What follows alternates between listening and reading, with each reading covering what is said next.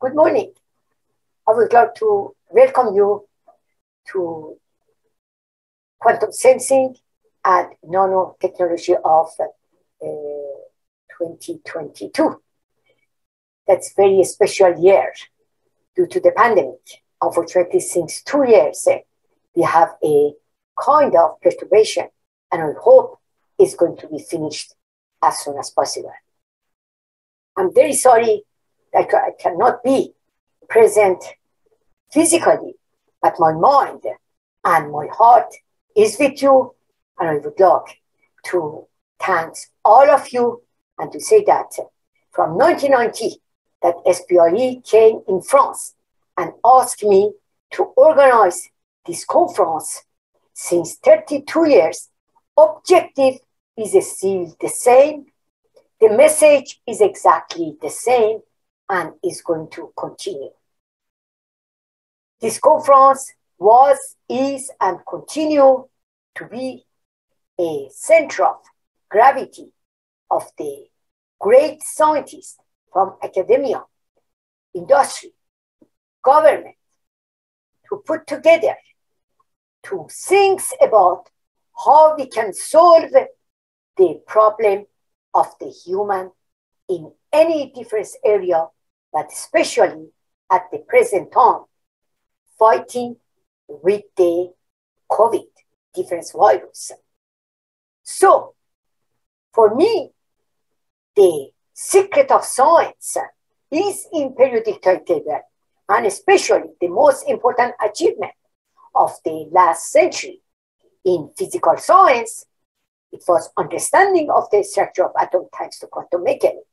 So by manipulating and understanding the basic of the physics of the different atoms in the periodic table, we would like to create a kind of sensor that can not only detect the difference again, the difference area, especially at the present time, the difference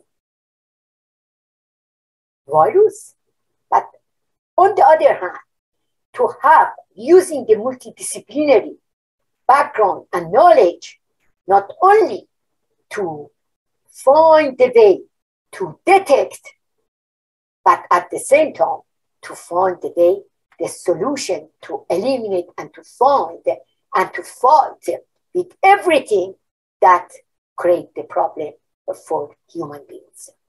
So I would like to thank Professor Titi Khodaparast that she's present and she can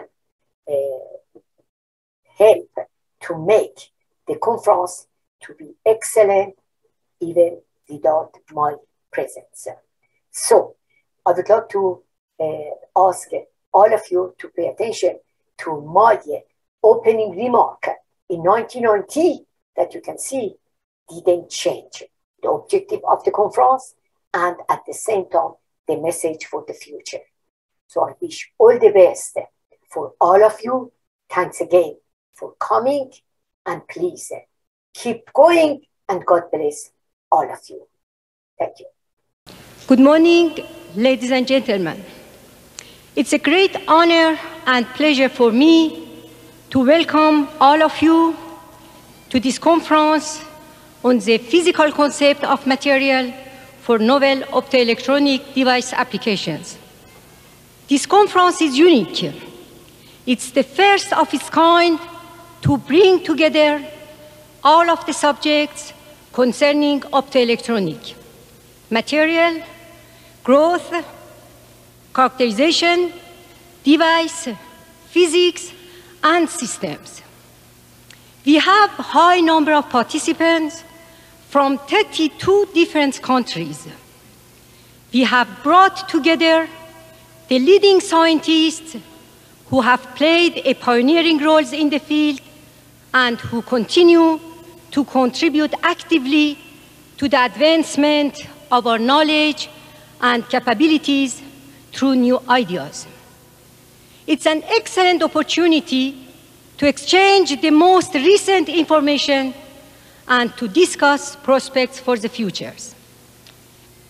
Judging from the high number of participants from different categories, administrator, academic managers, industrial managers, researchers, engineers, and the record number of plenary, invited, contributed, presenting the new results, giving new ideas, we are going to have very dynamic and stimulating conference. We expect this conference to enlarge the frontier of optoelectronics and making this field a key technology for the next century. In particular, there is a worry emerging that the importance of fundamental science, though recognized by all, may in practice be neglected on a dangerous extent. If you would like to know what is around the corner by way of relevant new science, we have to do relevant science on a substantial scale. And of course, technologically, the most important problem sometimes comes from unexpected directions. So we do not know in advance what all relevant new science programs are. Looking to the future suggests and ongoing development of these conference subjects, the net result of all of this is a need to provide a remarkable opportunity to material scientists and technologists generally. Those who take care and a wide view of their technology and developments, they have opportunity to develop and move forward rapidly. Those, however, who fail to grasp such opportunities and to concentrate only on one narrow technological area, they will lose gradually their relevance in marketplace. So I hope this conference to help all of us for our future directions.